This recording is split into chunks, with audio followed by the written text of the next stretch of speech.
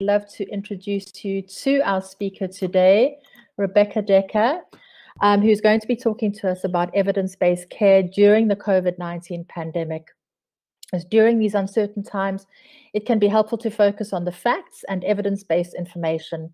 And in this session, Dr. Rebecca Dekker will be talking to us about the latest research evidence on COVID-19 and pregnancy, as well as the implications of this research for families who are due to give birth during the pandemic.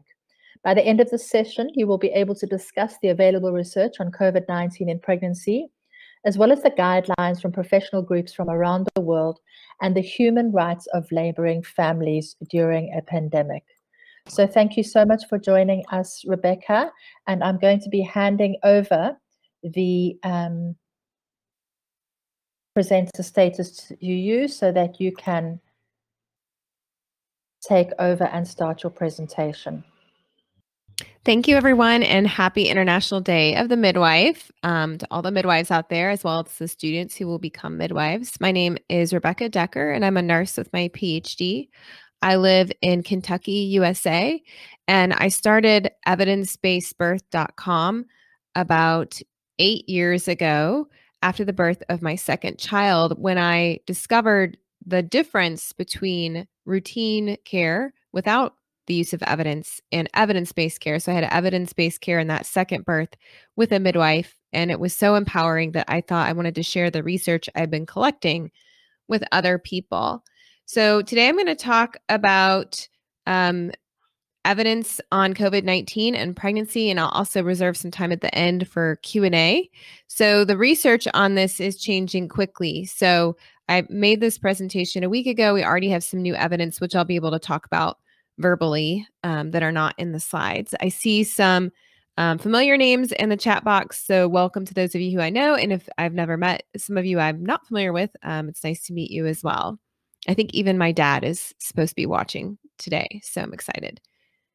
So I wanted to hear in the chat box, how are you, your clients, or friends, or family being impacted by the COVID-19 pandemic? So answer that question first. I know it really depends on where you're located in the world. The map of where the hotspots are is changing and shifting, and some geographic areas are more affected than others. Some geographic areas are on the verge of being able to stop the spread, and others, the spread is growing. What is happening with your clients in particular? What's happening in relation to childbirth?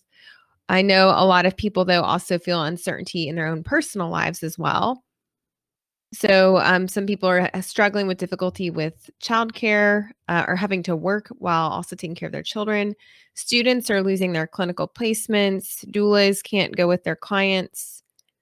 Some third-year midwives are being asked to work. Let's see. Social life is reduced. There's a lot of isolation. A lot of people are stressed. Women are stressed about having to wear masks.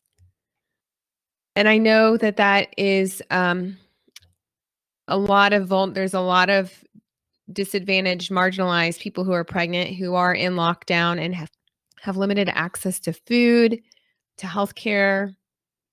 Some people are really busy. As a case investigator, a contact tracer, partner's not allowed for an induction. Not being able to observe extra births. People are stressed due to loss of income. No visitors for women outside of labor. So if you have a long hospital stay, such as a long prenatal stay or postpartum stay, that's difficult. So also, what has changed in the last month near you? So many parts of the world started really feeling the effects of the pandemic in March, and then it really ramped up in April. And now in the beginning, it felt like things were changing daily in terms of policy changes and practice changes. Now, and where I live, it seems to be a little bit more stabilized. There's a little bit more, you kind of know what to expect if you're going into the hospital. Whereas in the beginning, it seemed like there was a lot of uncertainty, and parents who had to give birth right at the beginning of the increase of the curve were really panicking. It looks like PPE requirements change daily. NICU or special care nursery changes are happening. Allie says, I go into work and each time there's something new.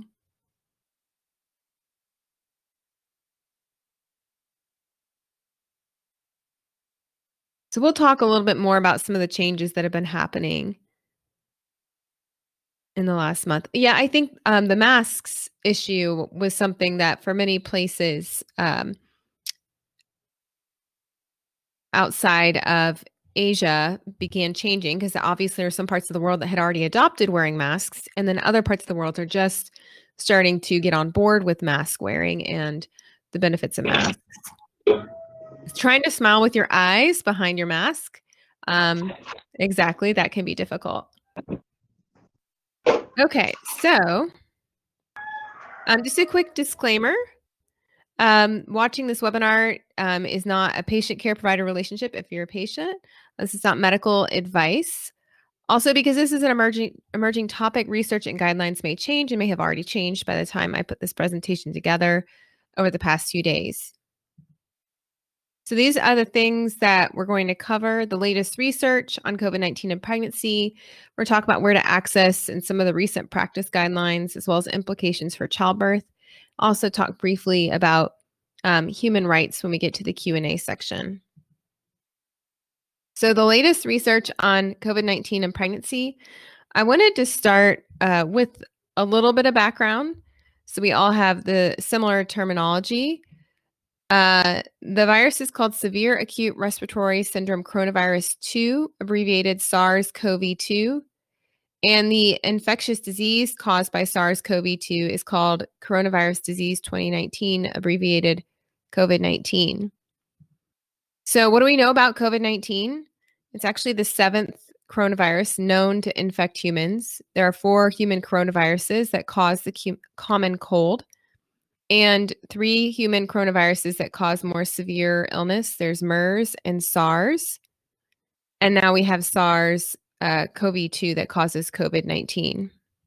This is one reason why testing is so difficult, and there's difficulties with test results, because some tests are not that good at distinguishing between the different coronaviruses. So the virus mainly spreads person to person. It can be acquired through the air from respiratory secretions and from feces and from contaminated objects. In one article published in the New England Journal of Medicine, they found that it was detectable in aerosols for up to 3 hours, up to 4 hours on copper, up to 24 hours on cardboard, and up to 2 to 3 days on plastic and stainless steel. So it's possible that people may acquire the virus both through the air and through touching contaminated objects, although some clinicians think that it's primarily passed through the air.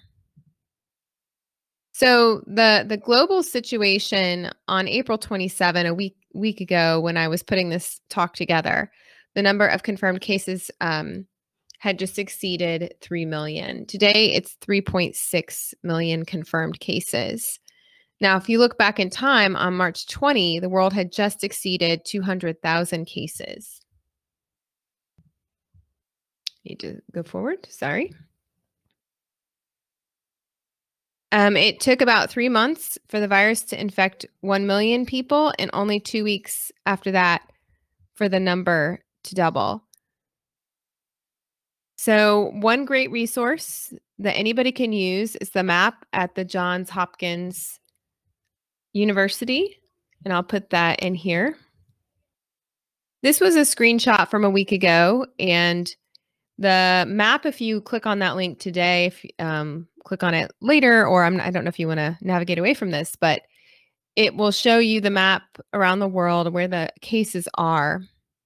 The country with the highest number of confirmed cases is the US, with about 1.18 million cases. Followed behind that is Spain at 218,000 cases. And then everybody else is less than that. Italy, United Kingdom, France, Germany, Russia, Turkey, Brazil, Iran, and China round out the countries with the top number of cases. But close behind them are Canada, Belgium, Peru, India, the Netherlands, Ecuador, Saudi Arabia, Switzerland, and Portugal, and it keeps going. And so obviously this is a global pandemic. If you look at the map, there's really no place that's not affected.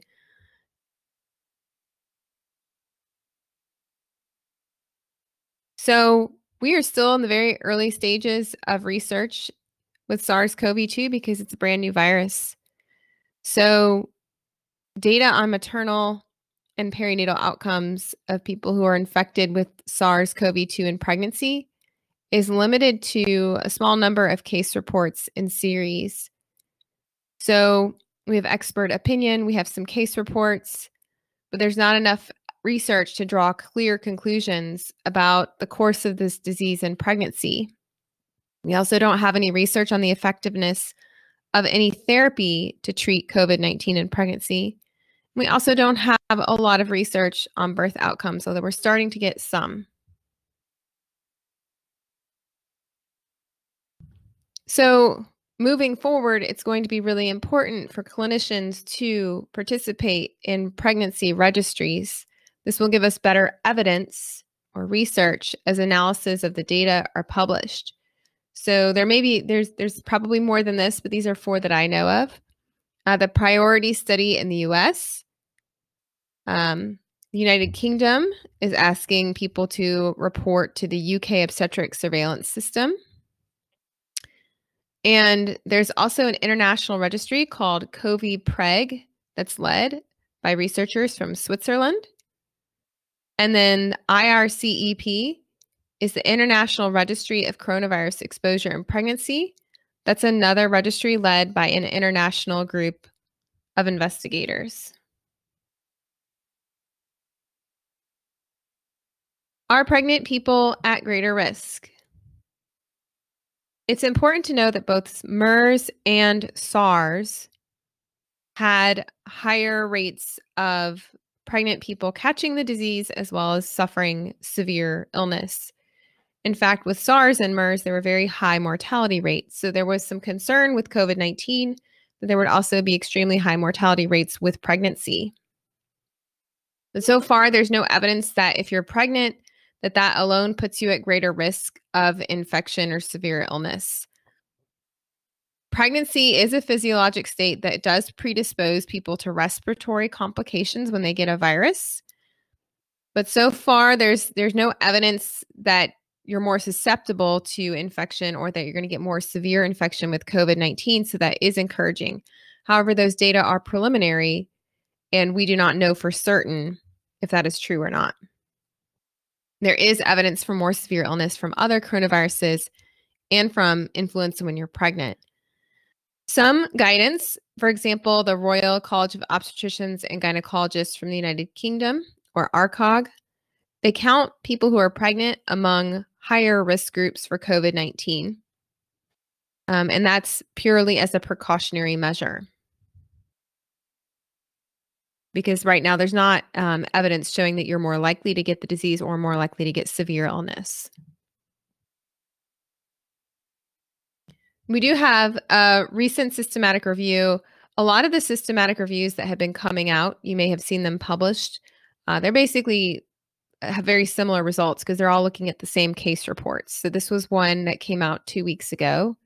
Researchers were looking at the outcomes of 116 people who are pregnant with COVID-19 pneumonia.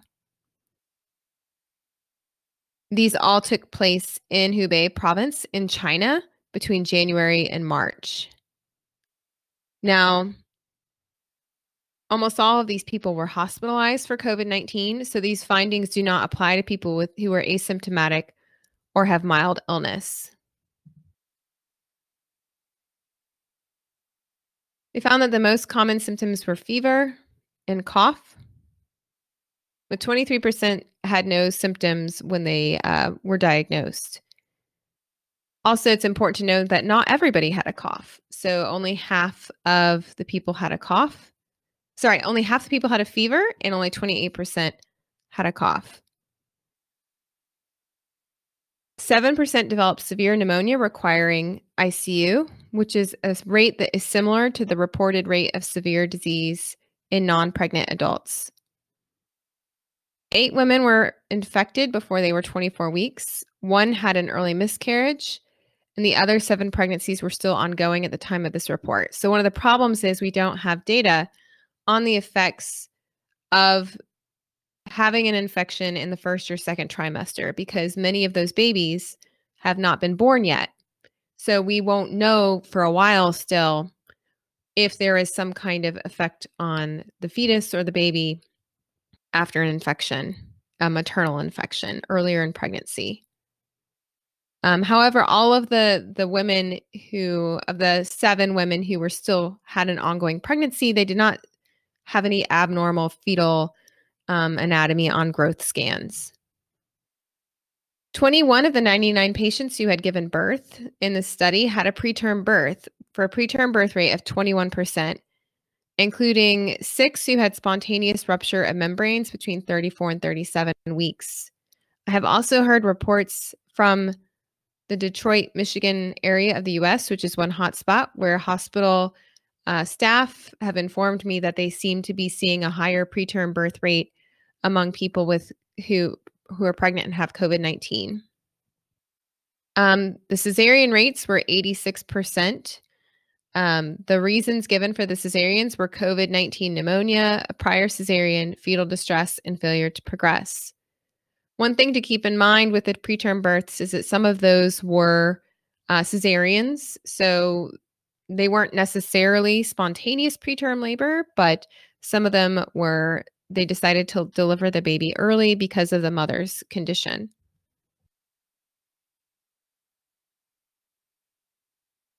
In this particular study, there were no stillbirths. There was 1 newborn death at 35 weeks gestation. The baby died within 2 hours of birth. The mother had severe pneumonia and septic shock, requiring invasive ventilation, and gave birth by cesarean at 35 weeks. Nearly half of the babies of these mothers were transferred to the NICU, and there was no evidence of parent-baby transmission in the study. A lot of people are worried about parent-to-baby transition, but the evidence is inconclusive. So there is research that it may be possible to have vertical transmission during pregnancy or birth. There was one study where 3 babies were reported to have IgM antibodies in their blood after birth. However, because IgM does not typically cross the placenta, the researchers think this represents an immune response to in utero infection. On the other hand, amniotic fluid, cord blood, newborn throat swabs, placenta swabs, genital fluid, and breast milk samples from COVID-19 infected mothers and their babies have so far all tested negative. Researchers are continuing to look at the possibility of vertical transmission. There is a report of 1 baby who tested positive 36 hours after birth.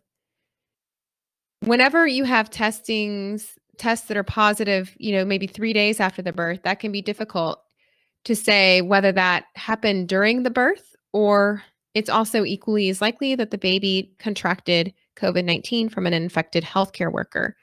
So that's the problem with trying to figure out if there's vertical transmission or not, is where was the exposure? Was it during pregnancy or the birth, or was it from the hospital environment after the baby was born? So the earliest report of a newborn testing positive was a case report on April 18, a 41-year-old pregnant woman in Peru.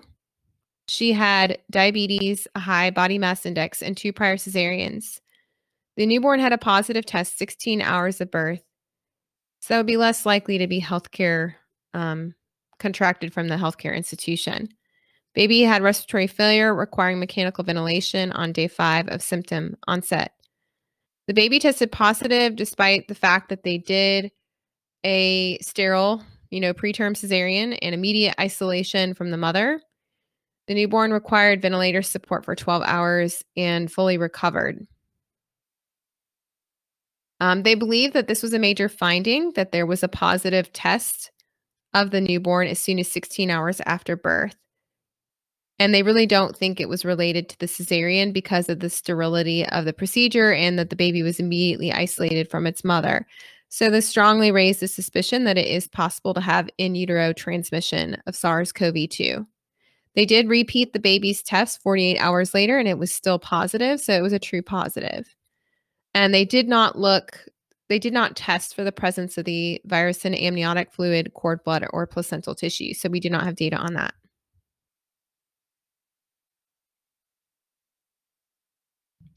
So some other evidence that's important to talk about is the asymptomatic or more likely pre-symptomatic carriers. There's increasing evidence that infected people without symptoms, pre-symptomatic and asymptomatic, can spread the SARS-CoV-2. Most of these people are more likely to be pre-symptomatic. It's not as common to be completely asymptomatic. This has led to some areas of the world implementing universal screening on admission for labor and birth. A small study in New York City, this is New York Presbyterian Hospital and Columbia University Medical Center. They started testing everyone on admission to labor and delivery. And they found that nearly 9 in 10 pregnant people with COVID-19 had no symptoms when they were first admitted to the hospital to give birth. The researchers screened all 215 people admitted to the two hospitals over the time span of March 22 to April 4. 4 women were symptomatic on admission, and all 4 of them were positive. But overall, 29 were positive, 14% of all of the people who came into labor and delivery. And again, only 4 of the 29 had symptoms, so 25 of them were asymptomatic. The authors say this study has limited generalizability. If you live in a geographic region with a lower rate of infection, these results may not apply to you. Remember, New York City is the epicenter of the pandemic in the United States. So you would expect to have a high level of infection in the population. They took these results to say that we should have universal screening on admission. And they say the benefits would be that you could use the status to guide clinical decision-making, including, where they're assigned, like their bed assignment and newborn care and what PPE or personal protective equipment the staff wear. Unfortunately, universal screening on admission is not going to be perfect. We know that there are high rates of false negatives. There can also be false positives with sample contamination from the healthcare setting. So that is something we could talk more about in the Q&A if you want to go into more detail about those rates.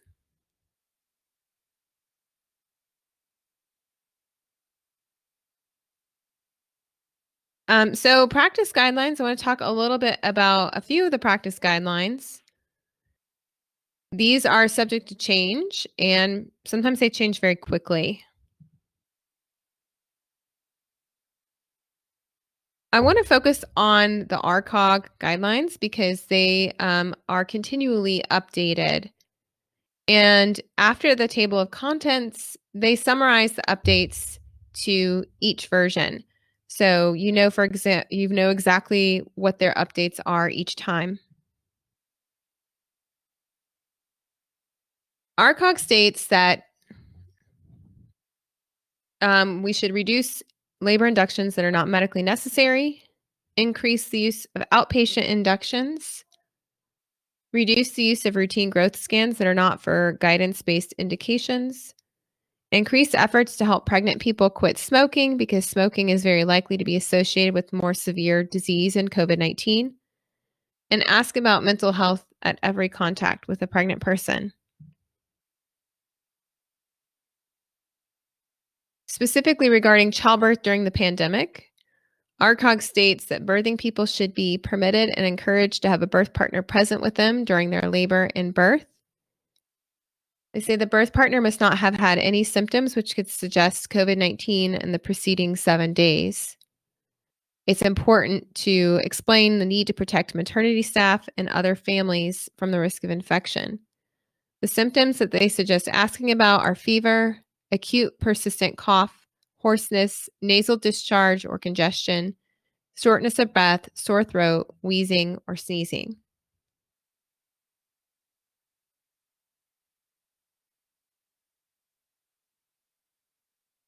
ARCOG also suggests that if you have suspected or confirmed COVID-19 infection, so this is not everyone, this is just people who are suspected or confirmed, that you're encouraged to remain at home for early labor, which is already standard practice, to use private transport and notify staff before entering the hospital.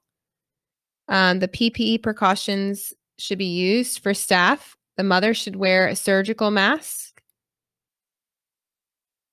Asymptomatic birth partners can attend. They should be asked to wash their hands frequently. If the partner is symptomatic, they should remain at home in self-isolation and not attend the unit. And women should identify in advance, preferably, an alternative birth partner should their partner have symptoms. They should be put in an isolation room with essential staff only. And they recommend continuous electronic fetal monitoring in the obstetric unit.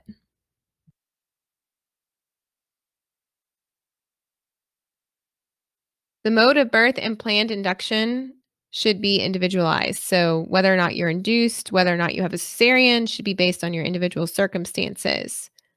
Simply having a diagnosis of COVID-19 does not mean that you must have a cesarean or an induction. I recommend that people who have suspected or confirmed COVID-19 avoid birthing pools due to the risk of infection via feces.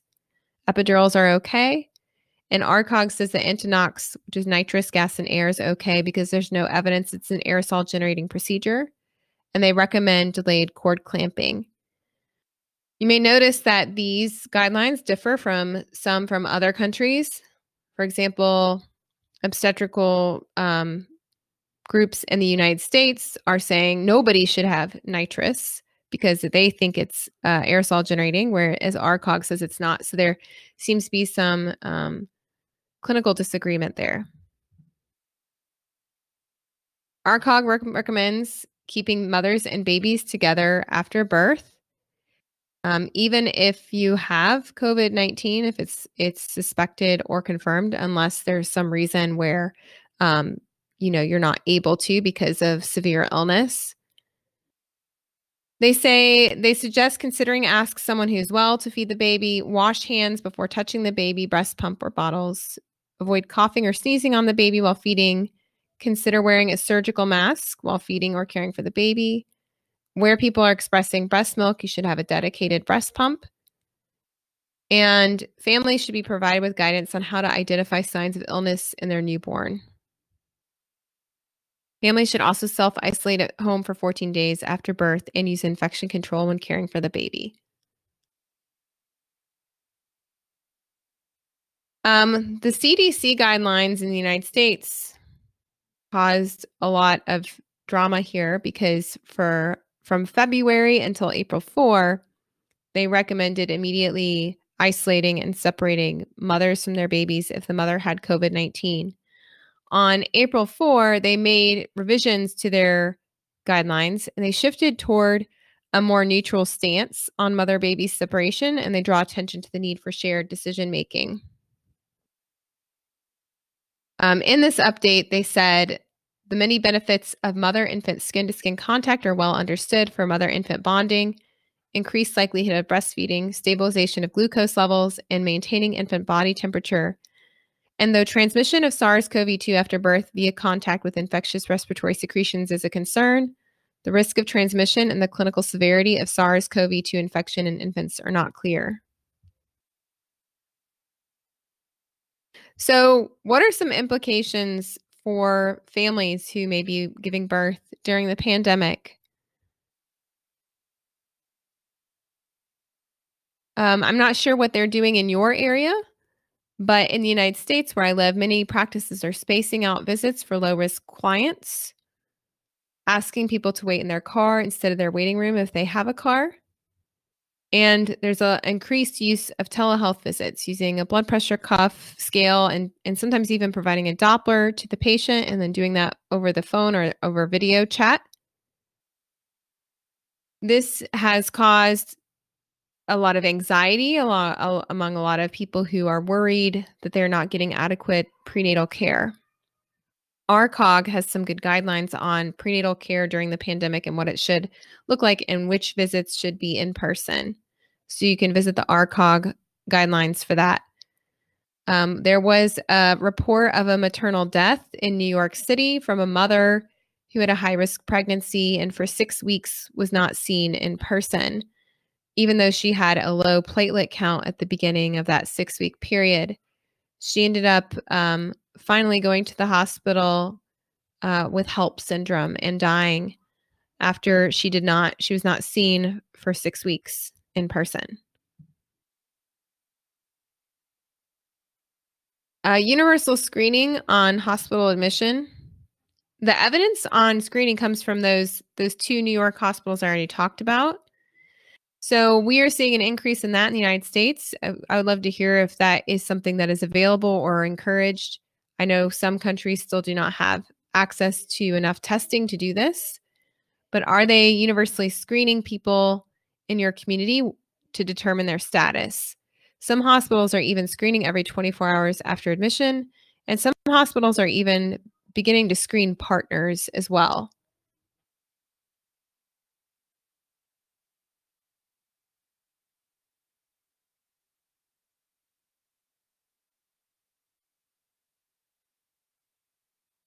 Okay.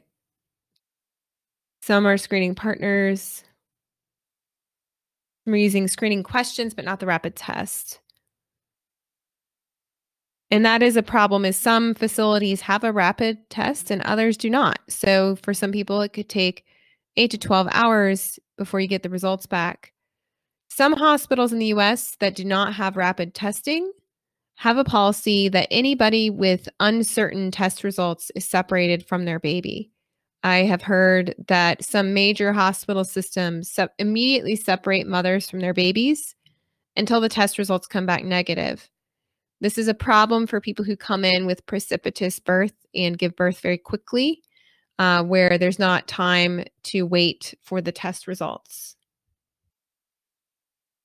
This is where it's really important to know exactly what's going on in your community so that you can help families advocate for themselves and so they can be prepared for what is happening. Although, as we all know, it can change. Some of you mentioned in our earlier chat wearing a mask during clinical encounters. Some obstetric guidelines are suggesting that masks should now be worn by everyone in labor and delivery units and many outpatient settings, regardless of whether you have symptoms or have the virus.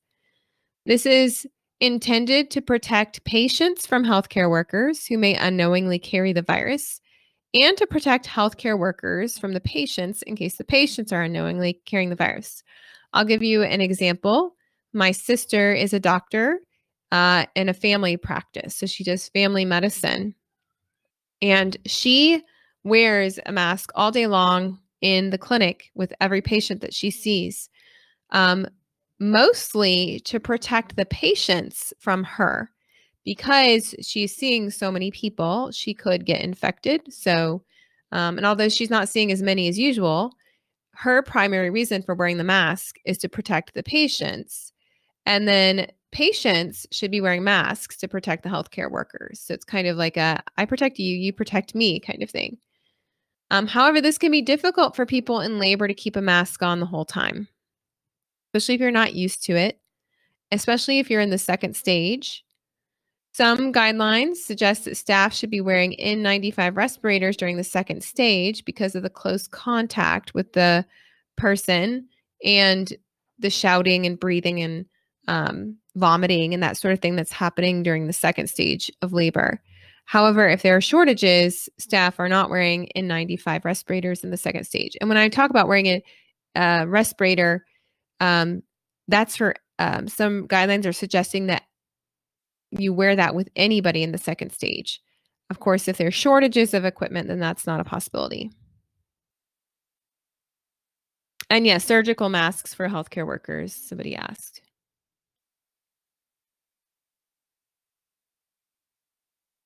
Whether or not doulas are permitted in the hospital varies from hospital to hospital, and policies may change with no notice.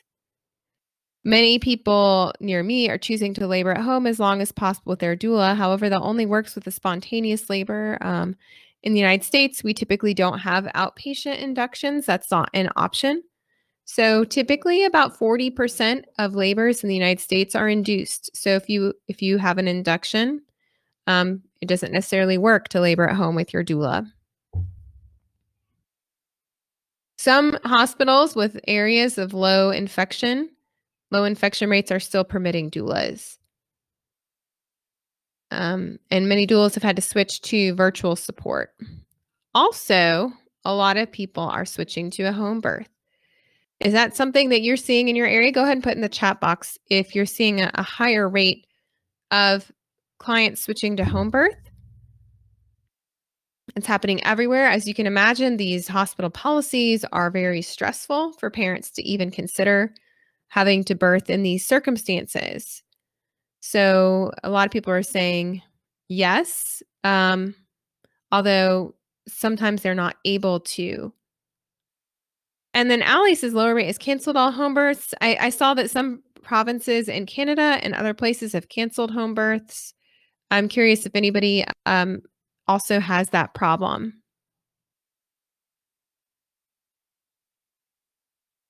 I know someone in the Philippines who was able to switch to a freestanding birth center, although that was difficult because of the many lockdowns and difficulty traveling from one place to another. It's difficult to access a freestanding birth center, and it's also difficult to get a home birth midwife to come to you if there are roadblocks in some countries.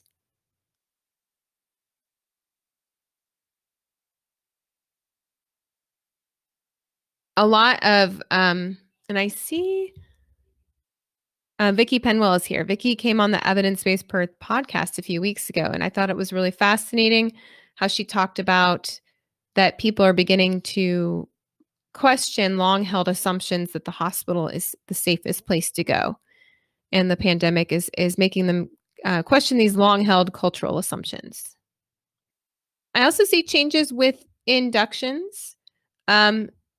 Some providers are discouraging or refusing inductions for non-medical reasons, and hospitals are seeing lots of spontaneous labor. Other hospitals and providers are pressuring families into inductions at 39 weeks or even earlier.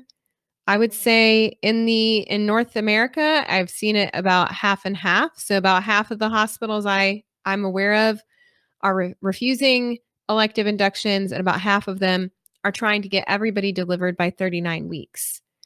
Some families are reporting intense psychological pressure to undergo non-medically indicated inductions. Other families are requesting inductions and being refused. So go ahead and put in the chat box if you've seen an increase in inductions or a decrease. And of course, we've already touched on this a little bit, but there's been difficulties with being separated from doulas, from partners, from your baby. It is a human right to have a companion during labor. You can go to the White Ribbon Alliance to download a great article all about that topic. It's also considered a human right to be able to keep your baby with you. Your baby cannot be detained from you without your permission. Also, after birth, the hospital should not separate you from your baby without your permission. However, these rights are being violated in some cases, particularly with parents with confirmed or suspected COVID-19. There are major safety concerns with people being left to labor alone or recover alone postpartum. And I hear myths being spread saying, well, you won't be left alone. Your nurse will be with you. But the people I've spoken with who've had COVID-19 in New York City, for example, are not given a nurse to stay with them continuously during their labor. In fact, the staff will hurry in the room to do something with the IV pump and then immediately leave. And I was able to listen to the story of a very courageous Black woman in New York City who had a preeclampsia on magnesium drip, and she spent the vast majority of her 24-hour labor alone, with the staff just coming in intermittently to check on the pump. She ended up having an emergency C-section, and because she had COVID-19, they wouldn't let her go to the recovery rooms. They sent her back to her labor and delivery room, and for the next several hours, no staff came in to check on her. She was separated from her baby. Nobody checked on her bleeding. Nobody checked, her fundal height, nothing. Her incision, she was left alone for hours until somebody finally came in to check on her. And then it wasn't until the next day that somebody was like, oh, you haven't even seen your baby yet. So to me, that is a high risk situation for a maternal death. Not having somebody with that person continuously while they have preeclampsia, while they're recovering from major surgery. And that to me is major safety concerns. Not only is it a human rights violation, but these are the kinds of situations that are going to cause maternal deaths, not related to COVID-19, but related to our reactions to COVID-19 and violating people's human rights. And that just happened a few weeks ago, before the governor in New York State declared that you cannot separate people from a companion during labor. Some good news. I think families are enjoying that there's fewer staff present during labor and birth. You don't have to worry about observers who are not needed. That is a big problem in some academic medical centers where you have lots of people watching you giving birth. It's like an audience. So people are having a lot more privacy with these smaller groups. Also, postpartum units are quieter, so parents can bond with their baby without interruption. Postpartum nurses are telling me that their clients in the postpartum units are getting so much sleep and rest, and that is a positive change. Also, early discharge is strongly encouraged. This is good for parents who want to go home early. It's not so good for parents who need extra hospital support. But in the past, in the United States, it's been very hard to get the pediatrician to discharge the baby before 24 or even 48 hours. And now people are sometimes even being able to go home the same day. All right, so I want to just tell you about, I do want to reserve, we have 5 minutes for questions. So this is where I keep all my resources on COVID-19. We don't have this webinar, but we have other past webinars on different topics related to COVID-19. We've got our weekly newsletters. So every Monday we put out a research report. We just had one go out yesterday that had additional info about the new research coming out about maternal deaths in COVID-19. So if you want to check that out, just go to evidencebasebirth.com/COVID-19 and scroll to the bottom and you'll see the archives of every Monday's research report. So now I'd love to answer your questions. Let's go ahead and I'll scroll through the chat and see if I missed any questions.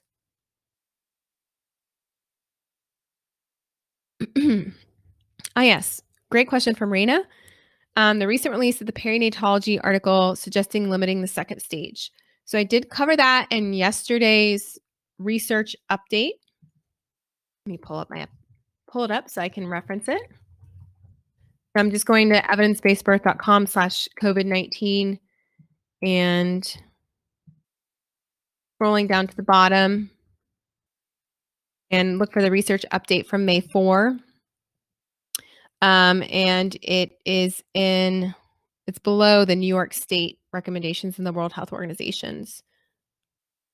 Oh, no, actually, it's above the New York State.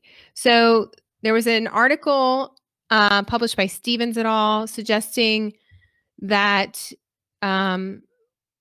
providers limit the second stage of labor because they say forceful exhales during pushing could put staff at increased risk of exposure if the mother happened to be infected. So they encourage laboring down, and they say recommending no more than 3 hours of pushing in a first-time mom with an epidural. The problem is that we know that putting tight time limits on pushing can increase the risk of a preventable cesarean. So this is based on clinical opinion from 3 obstetricians. It's not binding, so you can choose not to follow that recommendation. There was a second trimester intrauterine fetal demise, and Chantel's asking about that. She says she's hearing from people that are seeing more second trimester deaths. There's only been one research study published on that. So this is why, again, why we need more research. I talk about this in yesterday's research update as well. This was a 28-year-old pregnant woman in Switzerland who gave birth to a stillborn infant at 19 weeks. After she experienced severe symptoms, she began contractions and she gave birth to a stillborn infant after 10 hours of labor. The baby tested negative. However, samples from the maternal side of the placenta did test positive for the virus. And it is possible that the maternal infection could cause placental insufficiency, resulting in the miscarriage or intrauterine fetal demise.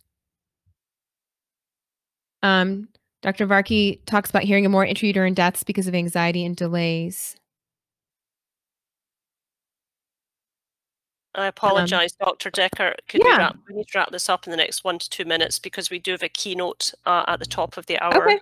Yeah, well, I think that's enough questions. So thank you all for listening.